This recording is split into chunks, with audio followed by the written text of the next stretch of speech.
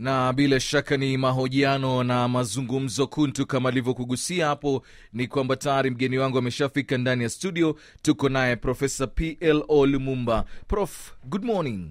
Good morning. Habari asubuhi Prof. Salama labda ndo. Nashukuru kabisa. Habari ya wakati ule tulipoonana mpaka sasa Prof. Tuko salama kwa kudra ya Mwenyezi Mungu. Naam. Karibu sana Prof. Na nafikiri mengi yamejiri tu kutoka tuzungumze mara ya mwisho, na tutakuwa tunayajadili hayo. Lakini unapendekeza kwamba tufanye marekebisho katika katiba yetu Prof. Kwanza kabisa lazima tujiulize maswali ya msingi kabla sijajibu swali hilo. Okay. Tukumbuke ya kwamba taifa letu la Kenya limekumbwa na matatizo mengi ya kisiasa. Naam. Kutokana na hulka ya wanasiasa ambao wanaiendesha taifa hili. Okay. Nakumbuka kihistoria tulikuwa na mchakato wa kubadilisha katiba. Naam. Na mchakato huo wa Kenya wengi tu walipendekeza vitu vingi ambavyo viliingizwa katika ruwaza ya Bomas. Baada ya Bomas, katiba iliyopendekezwa ikachakachuliwa. Okay. Na mwanasheria mkuu wakati ule Bwana Amos Wako. Tukaenda katika kura ya maoni na haikupita. Okay. Baada ya hapo tukawa na vita. Mwaka 2007 na 2008 akaja ndugu Kofi Annan na wengine wakapendekeza ya kwamba lazima tuwe na katiba. Okay. Hatimaye tukapata katiba mwaka 2010. Na ninakumbuka vema wote tulisema Kapsa. ya kwamba katiba tunaipitisha ili tuvuke daraja fulani, lakini ina kasoro. Kwa hivyo baada ya muda tutaiangalia upya. Okay. Na sote tunakubali baada ya katiba kupitishwa kuna vitu vingi vizuri ambavyo vilipitishwa mle. Lakini mpaka wa sasa hatujatulia. Kila baada ya uchaguzi kuna migogoro na migongano kwa misingi ya kikabila na kwa misingi ya ubinafsi ya wanasiasa. Kwa hivyo sasa ni wazi ya kwamba lazima tuiangalie katiba upya na tujiulize katika utekelezaji wake miaka 10 zilizopita, je, kuna sehemu ambazo zinaweza zikaboreshwa? Okay. Ndio tunapendekeza ya kwamba wananchi wajihusishe na wahusishwe katika mchakato mzima wa kuangalia katiba na kupendekeza marekebisho. Na kuna sehemu nyingi tu ambazo zinastahili kurekebishwa. Okay. Kwanza kabisa katika ugatuzi. Jambo lililoko ni ya kwamba ugatuzi ni kitu kizuri. Lakini tukiangalia kwa undani kuna vitu ambavyo vinastahili kuangaziwa. Kwa mfano, tuna sehemu ugatuzi 47. Na wanasiasa wengine kwa misingi ya ubinafsi, kwa misingi ya ukabila, wanapendekeza ziongezwe. Je, ziongezwe? Hilo ni swali ambalo lazima tujiulize. Okay. Na tunapouliza swali hilo lazima tujilinganishe na mataifa mengine. Kwa mfano, Afrika Kusini ambayo uchumi wake ni kubwa mara 5 kuishinda Kenya. Ina mikoa 9. Okay. Amerika ambaye uchumi wake ni kubwa mara isiyopungua 21 kuipita Kenya, ina sehemu gatuzi 50. Nigeria ambaye uchumi wake ni kubwa mara 5 kuishinda Kenya na idadi ya watu 250 milioni, ina sehemu zilizogatuliwa 37. Hayo ni maswali mazito, na swali mama ni hili. Okay. Tukibadilisha katiba ni kwa maslahi ya nani? Ni kwa maslahi ya wanasiasa au ni kwa maslahi ya wanasiasa au watu ambao hawana maono? Okay. Kwa mtazamo wangu lazima tubadilishe katiba kwa maslahi ya wananchi, kizazi cha sasa na vizazi vijavyo. Labda kile ambacho wanasema Prof ni kwamba ikiwa tunataka kuongeza hizi kaunti, ni kwa sababu kuna kaunti nyingine Prof ni kubwa sana. Kwa hivyo tuziongeze au tuzigawanye ndo angalau zile huduma za msingi zimfikie ule Mkenya wa kawaida Prof. Hilo lipendekezo lisilo na msingi kwa kinadharia. Kenya ni nchi ndogo tu. Tuangalie katika kile ambacho inaitwa jimbo la Texas katika nchi ya Amerika. Ni kubwa kuishinda Kenya. Na ni jimbo moja iliyo na gavana moja. Okay. Sasa ninaposikia watu wanasema ya kwamba hivi vitu vigawanywe kwa misingi ya kikabila, nani anasema ya kwamba huduma hazitafika kule? Okay. Huduma zitafika. Kile ambacho tunasema ni ya kwamba tupunguze idadi ya kugharamia gatuzi hizi. Okay. Tukiangalia siasa zetu za Kenya, na nimekupa mifano muafaka, na nitakupa mifano mingine. Nchi ya Uchina ina idadi ya watu 1.5 bilioni. Okay. Na ina mikoa 23. Huduma zinafika kwa watu hawazifiki, zinafika. India ina idadi ya watu 1.4 bilioni. Imegawanywa kwa majimbo 38. Okay. Sasa ukiniambia nchi ya Kenya, nchi ndogo tu yenye watu wasiozidi 1,000,000 milioni 100, unasema igawanywe vipande. Kwanza tuna ushuru wa kutosha. Tukumbuke ya kwamba kila taifa linafadhiliwa na kukidhiwa na ushuru. Okay. Wa Kenya wako tayari. Sasa tayari wanalalamika. Wako tayari kutozwa ushuru. Ng'ombe yuko tayari kukamuliwa maziwa. Itoke damu. Wa Kenya wasihadaike na wanasiasa ambao lengo lao ni kuwa magavana. Hawa watu ambao unasikia wanapiora hawa, lengo lao ni kuwa magavana, kuwa na magari mazito mashangingi. Hilo ndilo lengo lao. Hivi sasa tunapozungumza, kaunti zote zimefilisika, zote. Ukimuuliza mfanyi biashara ambaye ametoa huduma kwa kaunti hizi zote, hawajalipwa, wengine kwa miaka 2. Kwa hivyo kile ambacho tunapendekeza, tuwe na muundo ambao itamfaa mwananchi. Ukiniambia kwamba tuhakikisha kwamba tuna mpango wa kikatiba inayohakikisha kwamba fedha zitafika katika kila kijiji, nitakubali. Ukiniambia kwamba tupunguze idadi ya magavana ili tuwe na fedha za kuwakidhi wananchi, nitakubali. Ukiniambia tupunguze idadi ya wabunge ili tuwe na fedha kutosha ili tuwakidhi wananchi, nitakubali. Okay. Ukiniambia tupunguze hao wenzetu ambao tunaita ma MCA ili tuwe na fedha za kuwakidhi wananchi, nitakubali. Okay. Na hivi ni vitu ambavyo lazima tuvizingatie. Tutapingwa kwa kuwa unatoa minofu kwa midomo ya watu. Lakini mataifa yanaendelezwa na watu wazalendo, watu wajasiri, watu ambao wako tayari kusema ukweli na liwalo liwe. Hili ndilo jambo ambalo Wakenya wenzangu na waombeni muyaangazie.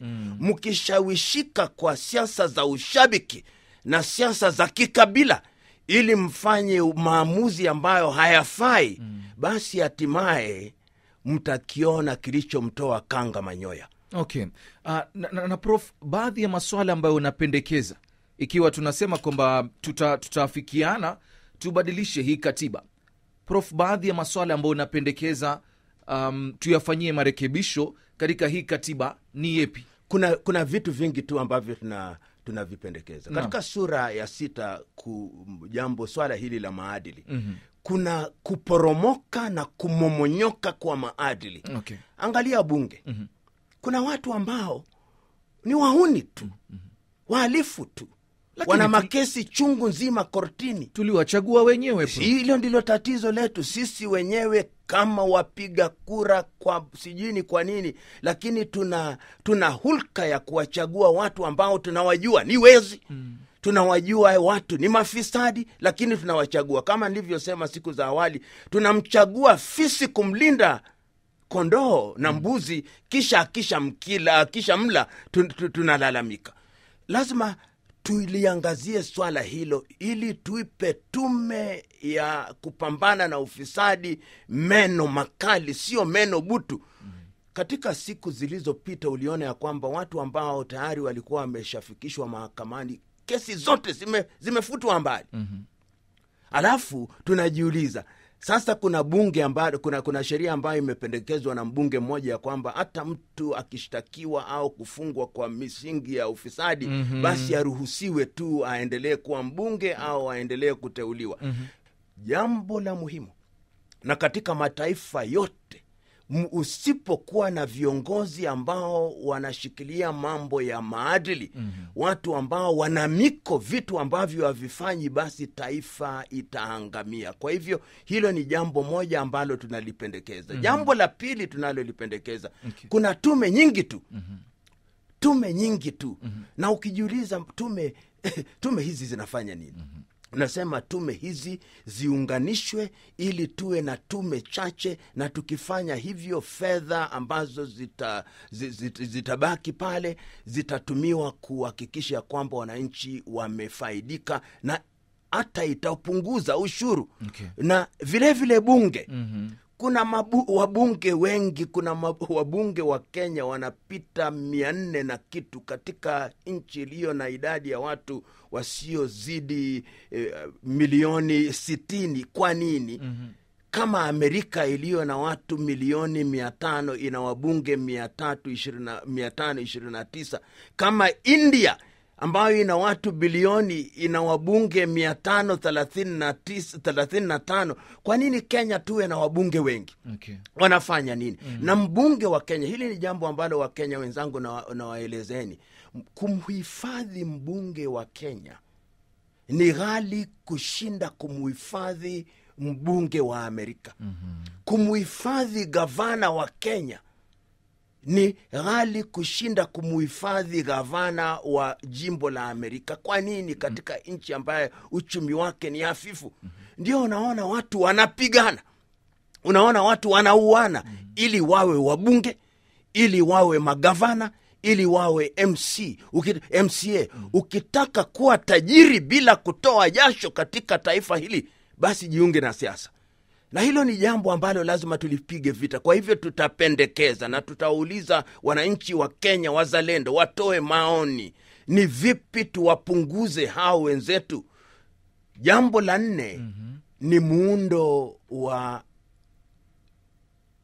utekelezaji. Kila baada ya uchaguzi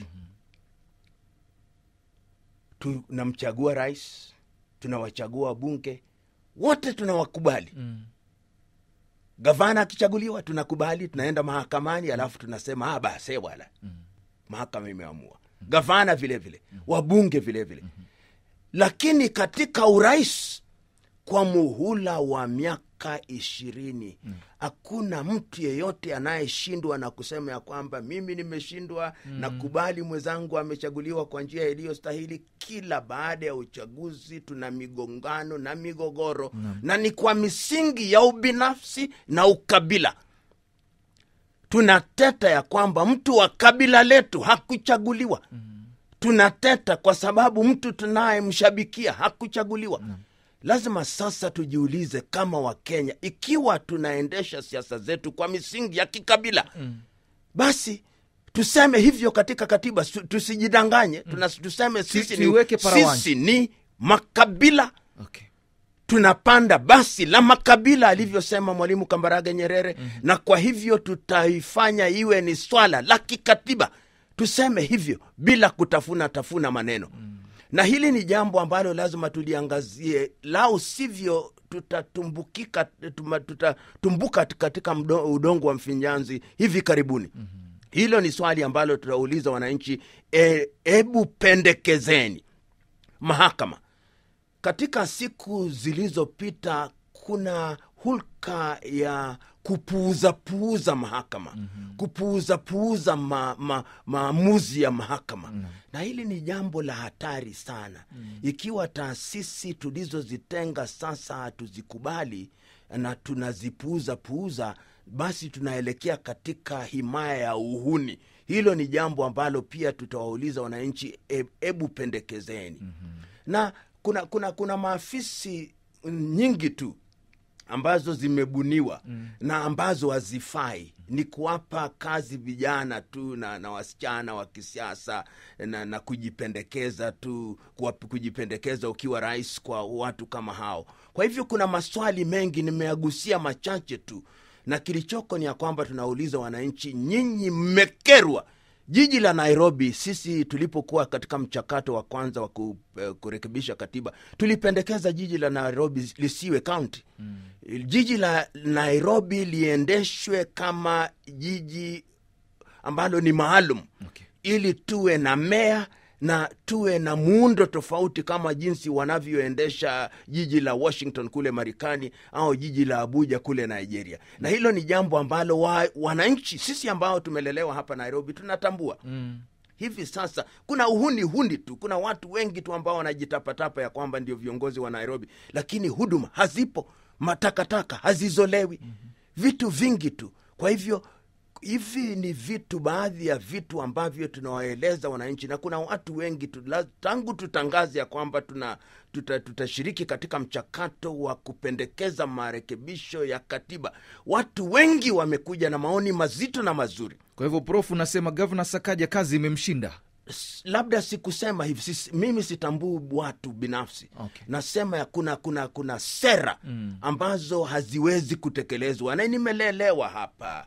Kuna vitu ambavyo havifanyiki ambavyo vilikuwa vikifanyika katika miaka ya 70. Ukiangalia hao wenzetu ambao ni ma-MC hao ambao wamechaguliwa, ukiangalia vitu ambavyo vinafanyika katika jiji la Nairobi, kuna kazi ambayo haifanyi kwa njia inayostahili, na sote tunajua hivyo. Na wote wanajua hivyo. Kitu ambacho wanafanya ni kujirundikia mali wenyewe. Angalia, na mimi natembea katika jiji hili kila Jumapili, najiendesha tu pole, naenda kule nilikolelewa, kule Jeriko, kule Maringo, naenda Mathare, naenda Kibera, kuangalia jinsi hali ya miundo mbinu na miundo misingi imesambaratika. Kule ninakoishi maji ni yetu wenyewe, takataka tunazoa wenyewe, mataa ya barabara tunayafanya wenyewe, mabarabara tunalipa ushuru kila kukicha. Sasa ukiniambia kwamba jimbo la Nairobi linaendeshwa kwa njia linalofaa, sasa mimi nacheka tu. Ukienda nyumbani kwetu kule Siaya, kuna uhuni tu. Ukienda katika sehemu mbali ni uhuni tu. Kila kukicha ni mikutano tu, kila kukicha ni kongamano tu. Hakuna vitu ambavyo vinafanyika katika taifa letu hili. Prof alisema ya kwamba huu ni ambao unauzungumzia Prof, ni kwamba ni kwa sababu sisi wenyewe ni wahuni. Maana wale ambao tumewachagua wanasema ni reflection ya sisi wenyewe. Kwa hivyo sisi wenyewe ni wahuni Prof. Sisi wenyewe sisi ni wahuni. Sisi wenyewe, sisi wapigaji kura. Mtu mzuri, mtu bora akijitokeza akiuza sera, anaambiwa sisi hatutaki sera, sisi tunataka tuhongwe. Kwa hivyo na sisi lazima tujilaumu sisi wenyewe kama Wakenya. Kwanza tukipiga kura, tunapiga kura kwa misingi ya hongo, tunapiga kura kwa misingi ya ukabila, tunapiga kura kwa misingi ya ubinafsi, na hivi ni vitu ambavyo tukivipa kipaumbele hatimaye taifa letu litasambaratika. Naombeni wa Kenya, enendeni hapa Tanzania. Tanzania unaweza ukawa wewe umezaliwa Mbeya na unachaguliwa Mwanza. Kwa sera zako.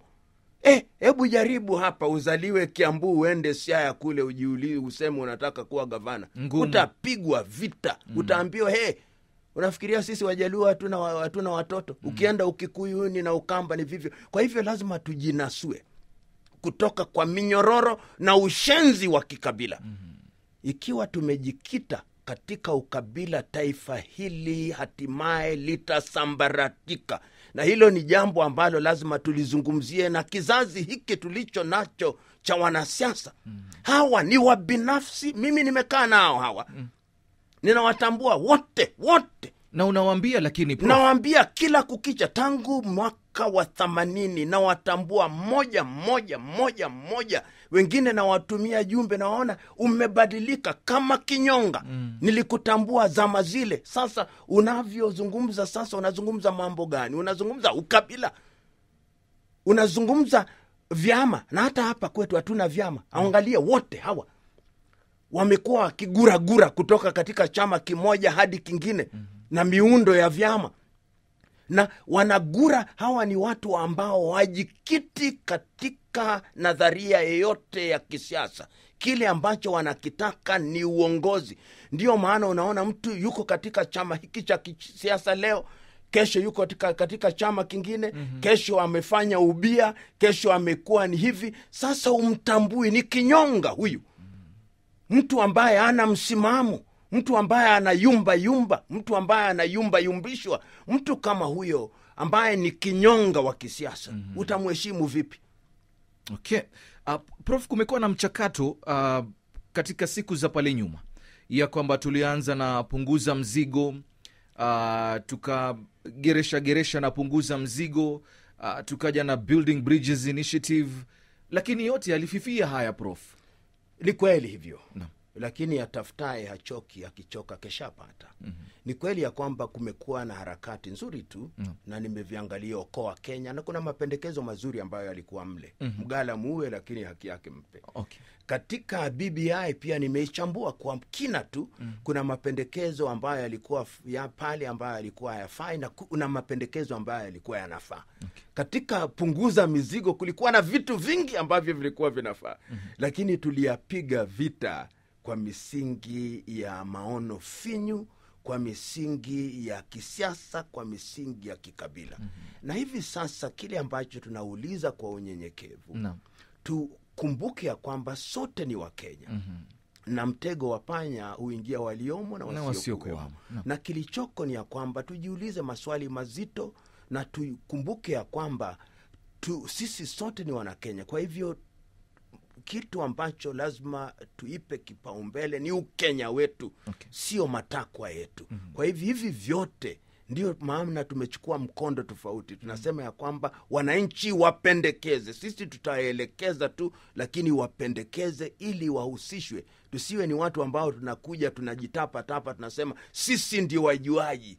Nyinyi kile ambacho tunayapendekeza lazima muyatii. La hasha, tunasema pendekezeni, kisha yatapigwa msasa, na yakisha pigwa msasa kwa misingi ya katiba iliyoko sasa, yatapitishwa wakikubali, kisha tuende katika kura ya maoni. Alright. Kwa hivyo huo ndo mchakato mzima ambao utafuata baada ya kweli kabisa ya hapa. Kwa hivyo mtakwenda kwa wananchi kabisa, muambie haya, sisi tumeanza kidogo na mkondo huu, lakini na nyinyi mnapendekeza nini? Kabisa. Tena tutaenda katika vijiji. Kwa hivi sasa tu katika mchakato wa kuwauliza watu ambao watakubali kushiriki, ili wawe ni wawakilishi katika kila kijiji, ili watu wajihusishe na wale ambao wataki kujihusisha tutawahusisha wao. Okay. Huu mchakato mzima, Prof, utahitaji senti kufanya haya yote. Mimi ndugu, nimeshiriki katika mchakato wa katiba. Ni kweli? Na nina hakika ya kwamba senti watu watajitolea. Okay. Watu watajitolea, wako wazalendo katika taifa hili letu la Kenya ambao watajitolea bila kuuliza senti. Tayari watu wamejitokeza, wanasema mimi sitaki fedha. Fedha zangu nilizo nazo ndizo nitakazozitumia. Okay. Na hakika, nina hakika ya kwamba itafanyika. Litafanyika hili. Itafanyika. Okay. Prof, juzi sikukuona kwa kongamano. Kongamano gani? Hili la tabia nchi. Tabia nchi nilikuwa nimesafiri mimi. Ulikuwa umesafiri? Nimekuwa nimesafiri, ndio nikarejea siku ambayo inatamatishwa. Lakini tabia nchi ni jambo ambalo lazima lipewe kipaumbele. Jana na mazungumzo na mkumbusha jamaa mmoja kwamba alipokuwa anazungumzia mambo haya, mwenda zake Profesa Wangari Maathai, tulikuwa tunambeza beza. Sasa mambo yamerudi. Kwa hivyo hili ni swala ambalo lazima lipewe kipaumbele. Lakini kilichoko, tuna hulka ya kutoa matamko. Sasa kuna tamko la Nairobi. Lakini kitu ambacho lazima kipewe kipaumbele ni utekelezaji. Je, matamko tunayoyatoa yatatekelezwa? Na hili ni jambo pia lazima tuliangazia katika katiba na katika mapendekezo. Kenya inaendelea kuwa jangwa. na tusipochunga itakuwa ni jambo ngumu sana hata kupata maji ya kunywa. Hata hivi sasa katika jiji la Nairobi kuna tatizo ya maji kunywa. Kweli. Na katika nchi mbalimbali, angalia mito ya Nairobi yote yamechafulika kwa maji taka. Maji taka imeingia mle, na haya ni mambo ambayo yale lazima yazingatiwe katika, sio kikatiba tu, lakini katika kisheria. Jambo ambalo lazima pia tulizungumzie ni kukumbuka ya kwamba sio kila kitu lazima kiwe katika katiba. Okay. Katiba ni sheria mama. Lakini sheria mama inazaa sheria ndogo ndogo tu. Okay. Kwa hivyo tukipendekeza jambo fulani liwe katika katiba, tukumbuke ya kwamba itatubidi tubadilishe sheria ili ilandane na mapendekezo ya katiba. Naam. Prof, kuwaona marais mbalimbali kutoka katika bara la Afrika katika lile kongamano, na kama ulivyosema tamko la Nairobi, pesa zimeahidiwa, na hapa ndo matatizo yanaingia Prof. Naam Prof.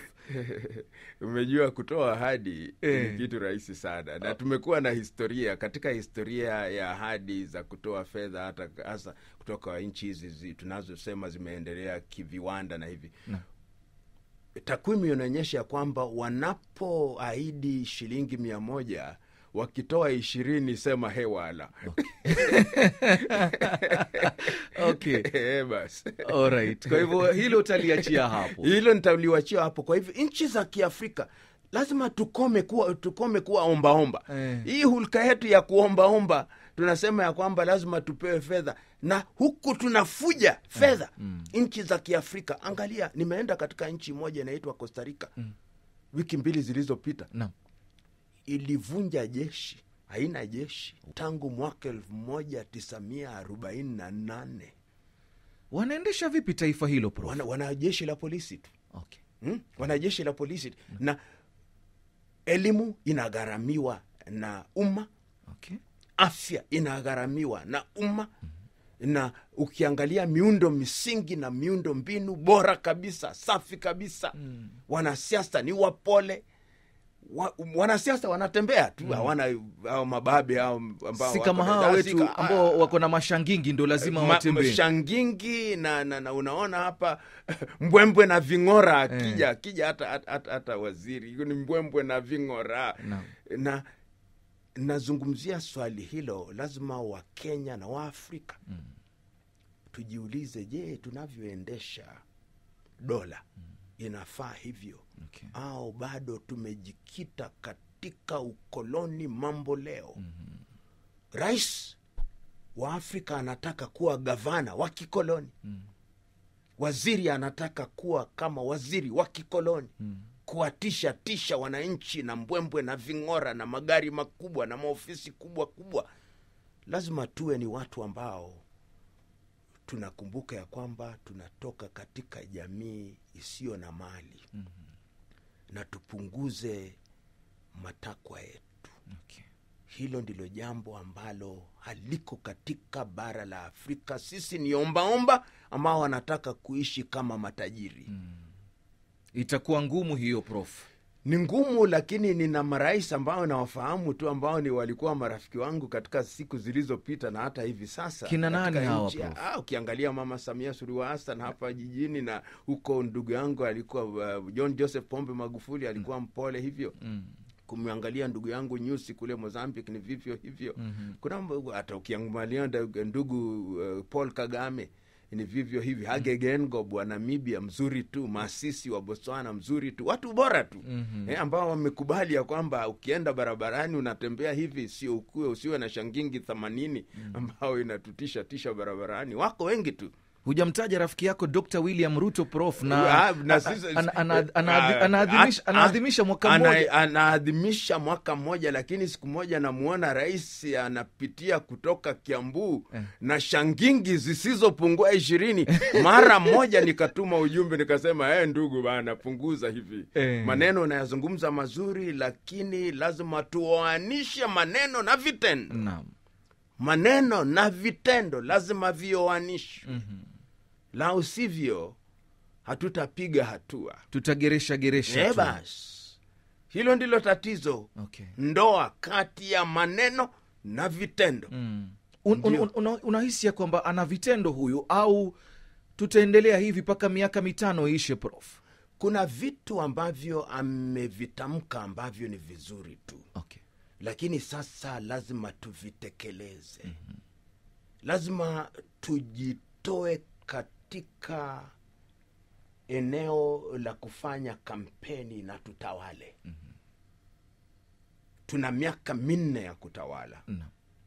Lazima tujiulize, je, hali ya Wakenya katika afya imeboreshwa?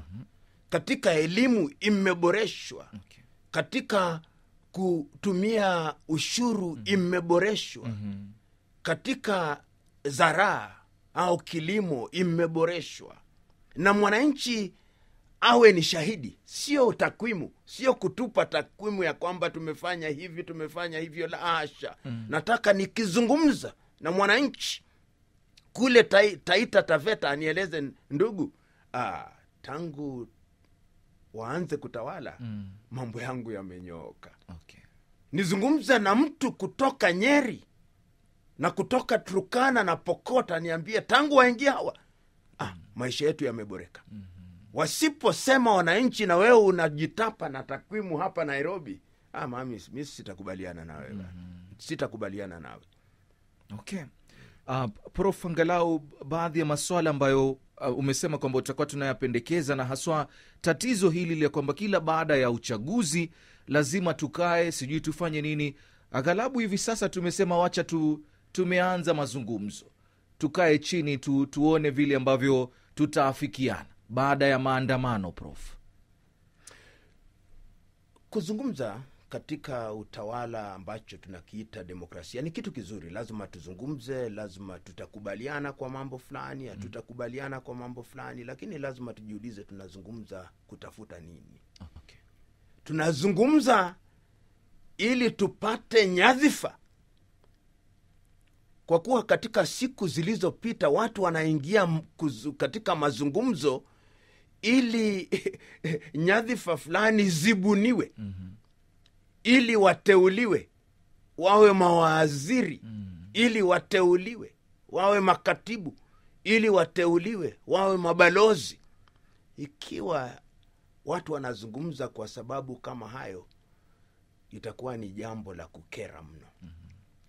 Lakini ikiwa watu wanazungumza ili kutoa mapendekezo, kuangalia mustakabali wa taifa letu la Kenya na hali ya wananchi, kuboresha hali ya wananchi na kupunguza gharama ya maisha, basi mimi nitaipigia debe. Okay. Lakini mpaka sasa kile ambacho nakiona vinaandikwa ya kwamba watu wanasema tuangalie upya uchaguzi wa mwaka 2022.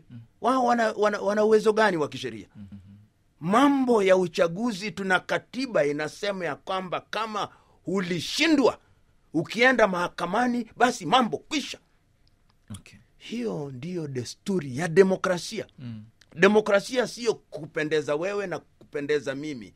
Demokrasia ni ya kwamba tumekubaliana ya kwamba haya ndiyo maadili. Yatanikera lakini nitayakubali. Angalia jinsi wanavyowashughulikia wale ambao walitaka kuvuruga matokeo ya uchaguzi ya Amerika. Wanafungwa. Hata aliyekuwa rais Trump anafikishwa mahakamani. Hapa Kenya kuna watu wachache, na lazima tuwakemee, ambao wanajiona ya kwamba wako juu ya sheria. Kina nani hawa, Prof? Sitawataja, mtawajua. Sitaki kuwakera mashabiki wao, lakini watawajua.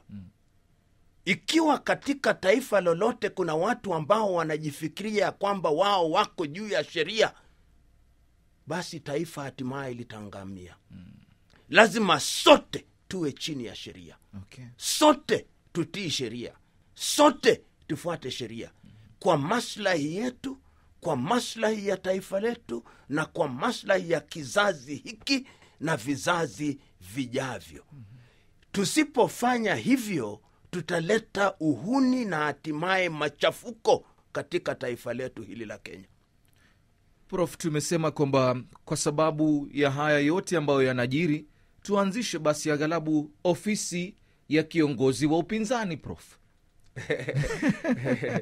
Umejua kilichoko, watu ambao wanazungumzia swala hilo kwanza hawaelewi muundo wa katiba la Kenya. Muundo tuliouchukua mwaka 2010 ni muundo ambao ina rais, ina muundo wa kirais. Kwa kimombo wanasema presidential system. Alright. Na katika muundo wa kirais huu ina kiongozi wa upinzani. Unakuwa na kiongozi ya wengi na kiongozi ya wachache. Hivyo ndivyo ilivyo katika katiba ya sasa. Ikiwa tunataka kubadilisha muundo na tuseme hivyo, sasa tutakuwa na muundo wa kibunge, parliamentary system. Alright. Na katika muundo wa kibunge unakuwa na kiongozi wa taifa, awe ni rais au waziri mkuu, na unakuwa na muundo na unakuwa na kiongozi wa upinzani. Katika ruwaza ya Bomas tulipendekeza hivyo kwa kuwa tuling'amua ya kwamba sisi ni makabila ambao tunastahili kutakaswa. Sisi ni makabila, kwa hivyo tulibuni nyadhifa fulani ili tuwe na nyadhifa za kugawanywa kwa misingi ya kikabila. Muliyapitia shahayo? Tulisema tuwe na rais, tuwe na makamu wa rais, tuwe na waziri mkuu, tuwe na manaibu waziri mkuu wawili. Na tulifanya hivyo tukiangalia kwamba Wakenya wengi wanataka kuona mtu wa kutoka kabila lao ameteuliwa kitu, hata kama itamfaa. Utamuona mtu katika mtu mkulima tu, hata hajamuona mtu kutoka kabila lake, lakini anafurahi sana, mtu wa kabila letu huyu ndio waziri mkuu, amekuja na shangingi. Angalia katika nchi ya Sudan hivi, kwa misingi hiyo hiyo wana makamu wa rais watano. Makamu wa rais watano.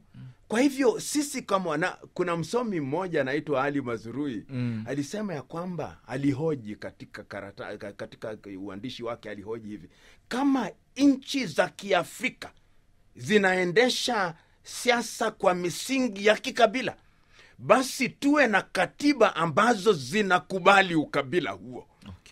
Na labda sisi wa Kenya tusijidanganye, sisi ni makabila sugu. Siasa zetu zinaendeshwa kwa misingi ya kikabila. Kwa hivyo labda mimi si mkabila kabisa, lakini wengi ni makabila. Wewe si mkabila, bro. Mimi nina kabila, lakini si mkabila. Kila mtu ana kabila, lakini ukiwa na kabila haistahili uwe mkabila. Lakini kwa kuwa wengi wetu na siasa zetu zinaendeshwa kwa misingi ya kikabila, tukome kujihadaa. Tutasafisha hili, Prof, kweli? Labda tusafishe ukabila wetu. Tutausafisha vipi? Tukikubali ya kwamba ukabila ndio msingi wa kuendesha. Pia inakubalika katika nchi ya Switzerland, wamekubali ya kwamba wao ni makabila. Sasa ukienda katika nchi ya Switzerland kuna makabila 4 na vitu vinagawanywa kwa misingi ya kikabila.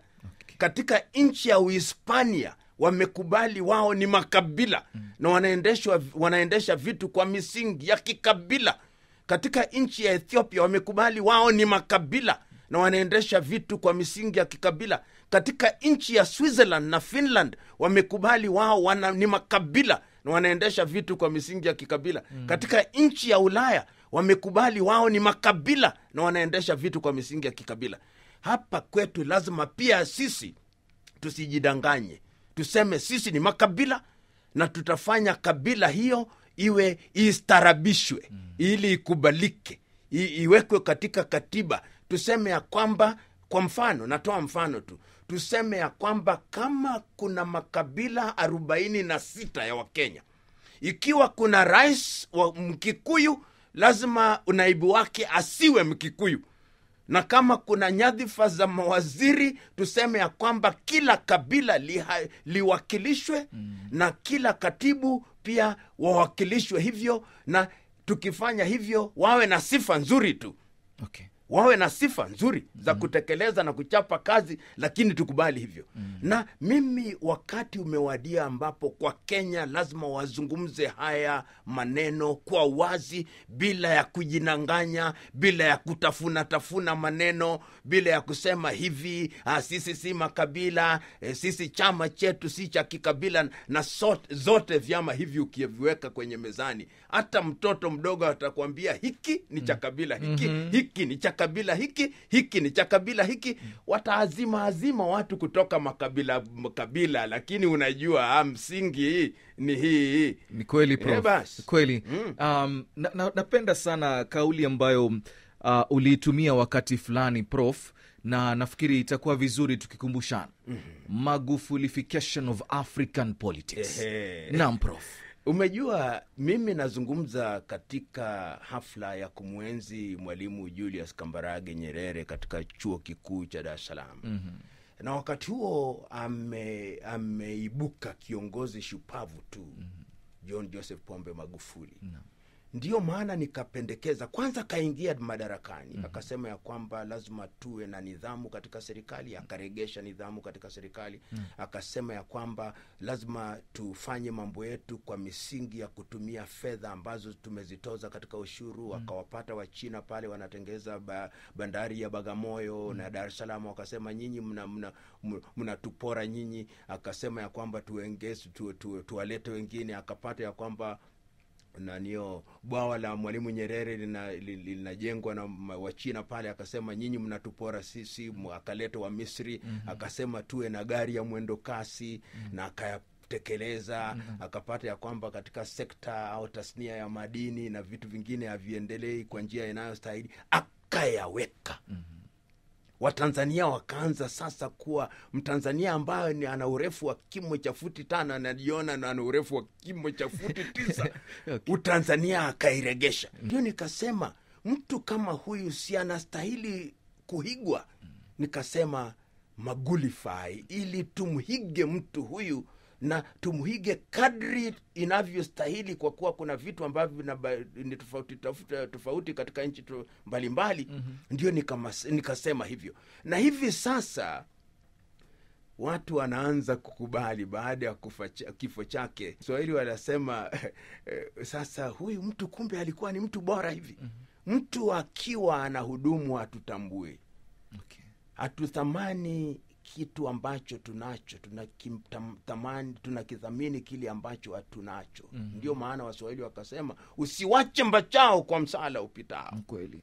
Kwa hivyo Wakenya, mimi napendekeza kuna watu bora tu katika taifa hili. Lakini katika uchaguzi hawezi kuchaguliwa mtu mzuri Kenya achaguliwe kupitia kwa kura hivi. Lakini Prof, muko mbona msisimama hivi? Mimi sisemi mimi ni bora, lakini najua nina maadili fulani. Nitakuvisha kilemba hicho Prof. Lakini mimi nina maadili. Si nimesimama mwaka 2007 hapa Kamukunji, mimi nafanya mikutano 250, natoa sera kabisa. Nazungumza na kina mama, watoto. Siku ya kupiga kura naona watu wanasafirishwa kutoka kwengine ndio wanapiga kura. Hao watu ambao nilikuwa nazungumza nao, Waluhya wamechukua kura Westland, Wajaluo wamechukua kura Kibera, Wakamba wamechukua kura kwingineko. Na kuna watu ambao watakusimulia masaibu yao. Mimi nimeandika kitabu baada ya uchaguzi. Kinaitwaje Prof kitabu? A Call for Political Hygiene in Kenya. Yes. Nasema watu watakuhada hata katika makanisa, makasisi watakuhada hivi. Nakumbuka siku moja tuko katika St. Teresa's, kanisa la St. Teresa's, tuko wagombea 8 hivi. Sasa mkasisi anamwombea kila mtu ashinde. Nikamuuliza mimi wa mwisho, sasa sisi ni 8, kila mmoja unatuombea tushinde, sasa tukishinda sote itakuwa namna gani? Na nafasi ni moja. Na kilichoko ni ya kwamba wote wanataka kupigwa pochi.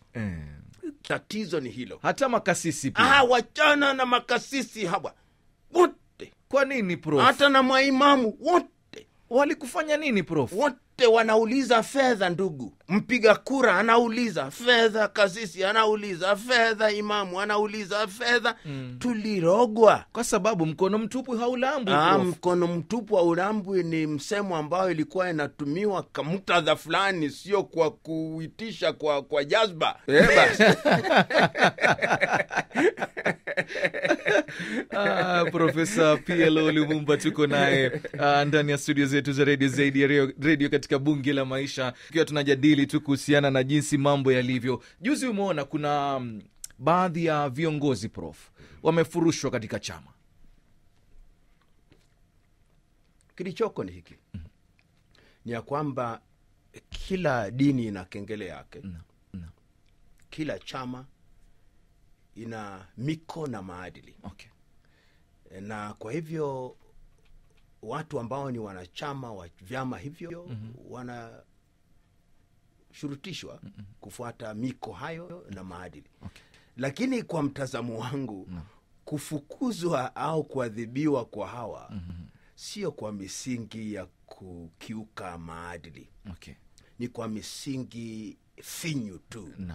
Utamwambiaje Mkenya ya kwamba asizungumze na rais wa Kenya kwa kuwa yeye ni mwanachama wa chama kingine? Utamwambiaje? Kwa msingi gani?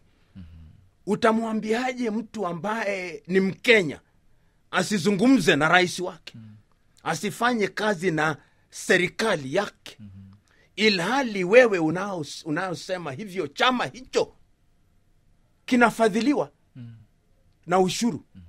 Mtakitaja chama cha ODM, si kinapata fedha kutoka kwa serikali? Ni kweli. Mbona isisusie fedha hizo?